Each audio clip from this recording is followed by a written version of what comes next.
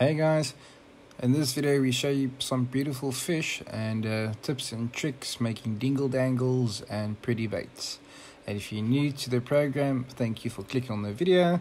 We make fishing videos. I'm a noob and I find people with experience and they teach us some things that other people don't show on camera. And if you do like the video, please like and subscribe and share it to your friends. I just got 100 subscribers and I'm so excited. We on a journey to 1,000, so stay tuned. Here, fishy. See if our hole holds the cob. And hopefully we'll show you that cobby as we learn and grow. So hopefully we show you how we fry that cobby if it's small. The bigger ones we'll let go. Yeah. We're being optimistic. Woo, the water is cold. The water's freezing. So guys, we're on Kabeljou's beach. Gonna gooi a line a bit, so Kelly's gonna prepare a bait here. Let's watch and learn. Steal this one. It's a simple dangle. Very effective dangle.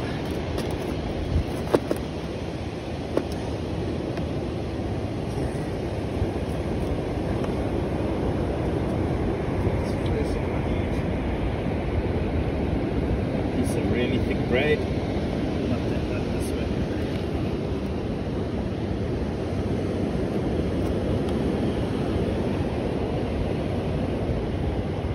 And an earbud.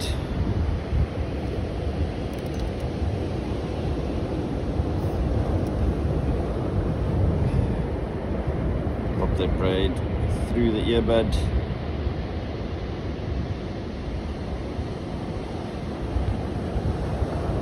And I'll tie a uni knot onto the braid again, just a 2-turn uni, pull it down, and then put your finger in that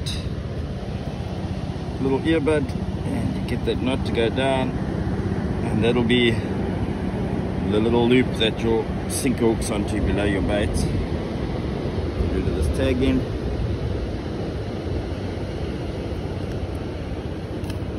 Then you want to decide how long you want that dangle to be. I'm going to put a little squid bait on, so I'm going to go 10-12 centimeters, and at that 12 centimeter mark you just tie a little knot in the braid. Do 2 or 3 of them just to be safe.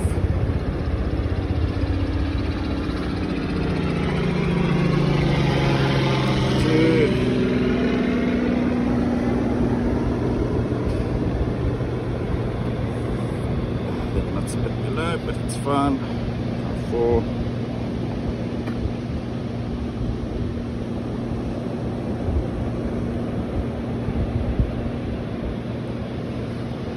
Okay, so I've got 2 little knots, and I'll show you why I've got 2 sections of knots. Why I do that. So there's basically your dingle dangle. What you're going to want to do, fishing a BKK. It's a 7/0. You want to put it straight through the center of the braid. Get it in the sun. Straight through the center of the braid. 4 or 5 mils below that knot. And there it is. So if you want to add flotation, you can tie a bit of high density foam or surfboard foam on there to get it up. But the hole we're fishing here, or the bank we're trying, is a bit shallow, so I'm going to keep my bait near the bottom. And then when you're tying your bait on, I'll show you now, I use that second knot to secure my bait inside the circle of moor.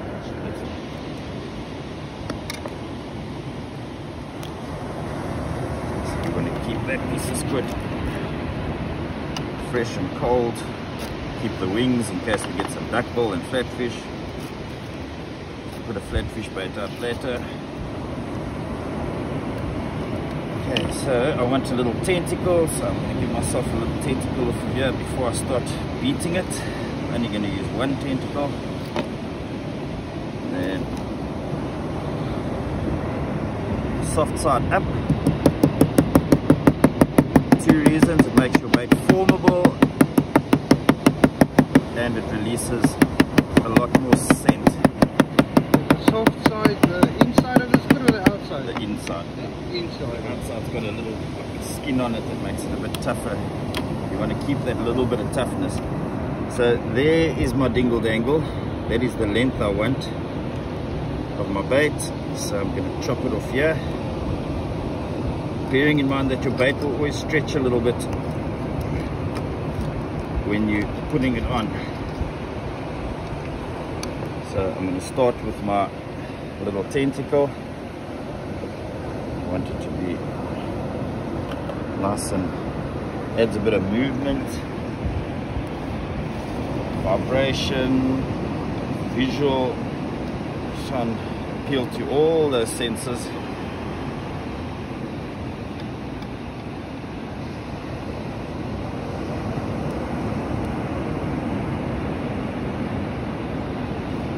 Now I've cottoned all the way up to the bottom of the hook, then I swing it through and you'll see that little knot I was telling you about, that second knot. I use that second knot now to secure that tentacle on the inside of the circle, so you don't have that tentacle flopping over the point of your hook and interfering with your hook set. So there we go, now secured top and bottom. Now I'm going to add my main skirt. And I also take it up to that little knot, so it covers that little knot. Drop it down, it should be the perfect length. Yes, it is. Then just give it a little wrap. Make sure it's nice and solidly secured to that dingle dangle. Then I do that same thing again. I pop it over like that. There's that little knot, and secure that bait onto that knot above, or on the inside of my hook. Just a couple of turns, don't go bananas. And then you want to pull it back around and close that skirt up all the way down. The reason why I cut that trapezoid shape to the squid is because I want to give it a sort of a sharp point up at the hook and a sharp point down near the bottom. Two reasons. One is it's not going to twist in the water and cause my line to twist and tangle up. Got a little piece that stretches down, like I told you earlier, it always happens. Just give her a haircut. And you notice if I fish a squid bait, I use a white earbud, and if I fish a stinky bloody bait, then I'll fish a pink or a red earbud. Still trying to find red bits, but my Debbie managed to get me some pink ones when I fish with a pink bait. That little piece you cut off earlier on, also put it on the diamond shape in the center, just to bulk that up under the hook.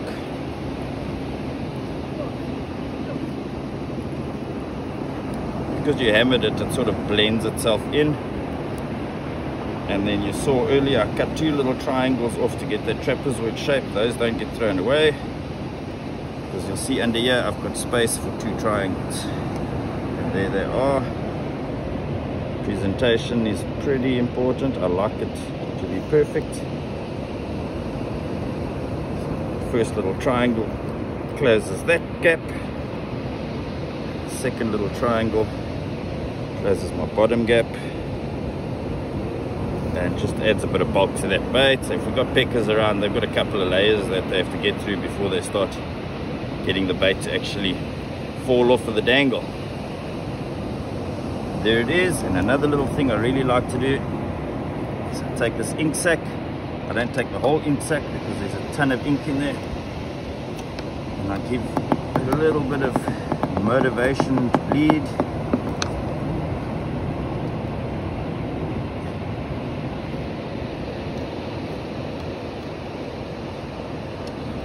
Using thin cotton there, eh? Yeah, I prefer the thin cotton. It disappears nicely. It's nice and thin. The thicker ones are very bulky though. You use them on shark baits and shad heads and bonny heads and things like that, but really not necessary on a squid bait or a pilly bait.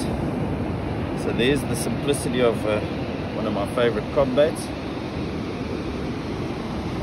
You see my little flap.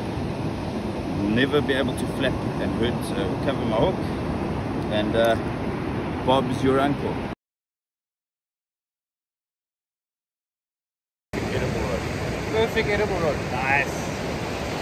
So yeah, let's see if we can get onto a fish or two. That's how we stand. Thanks you around giving me the rod. I hope I can put it through its paces. And Kelly's on the fish. Dude, I got smashed right now as well, eh? I got smashed. Yeah. What do you think is it, bit? Fishy, sharky? I'm not sure. I think it doesn't feel like it's flipped back, so bouncing on the ground, so it's telling me it's probably a sand shark. Sandy, maybe. Sandy, you called it. Pretty rings on it, eh? First fish of the day, little sand shark.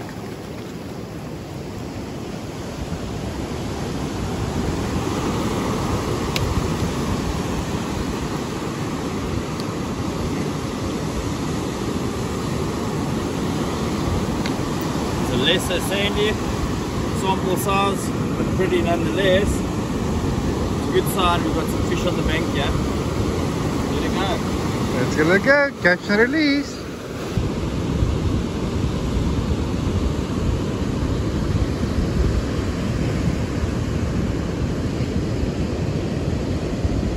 Ah, Kelly's fuss again, man.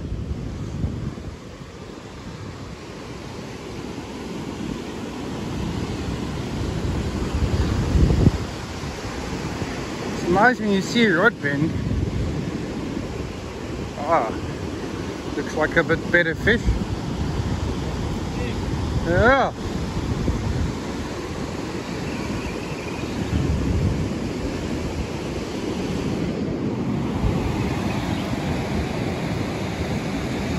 Taking stringies.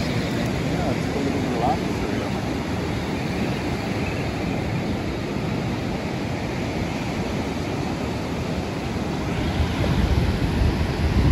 Don't get stung.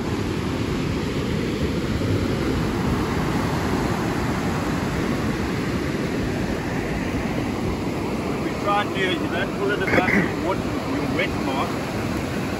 You don't want the dry sand to take the slime off of it. You don't want to get too close to that bugger at the back there.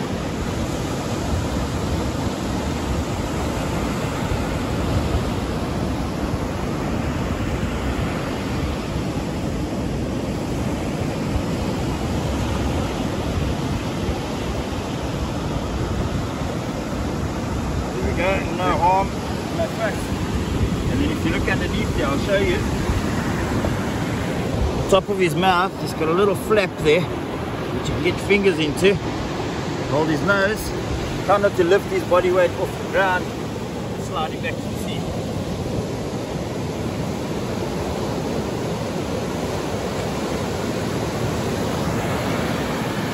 Good read, and on it goes. Lekker man!